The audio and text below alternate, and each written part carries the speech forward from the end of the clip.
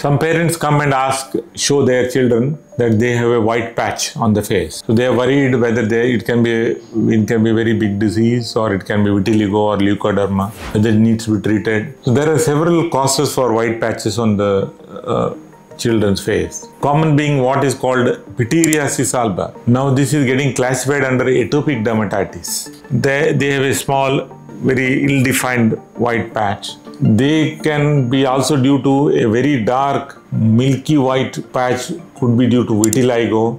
If the children are playing in the sun repeatedly, they may get what is called polymorphous light eruption. And there are small dots of white patches called tinea versicolor or fungal infection, which can spread from one person to other person. So these are very common causes of white patches on the face.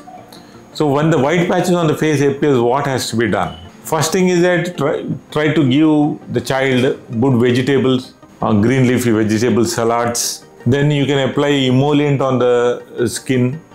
So that will also help reduce the white patches. And if you have a household sunscreener, you can apply the sunscreen on the face then when they go to the school. These things will help to prevent the white patches. And if it is still not going, then you can, and if you're worried, you can go and consult the doctor.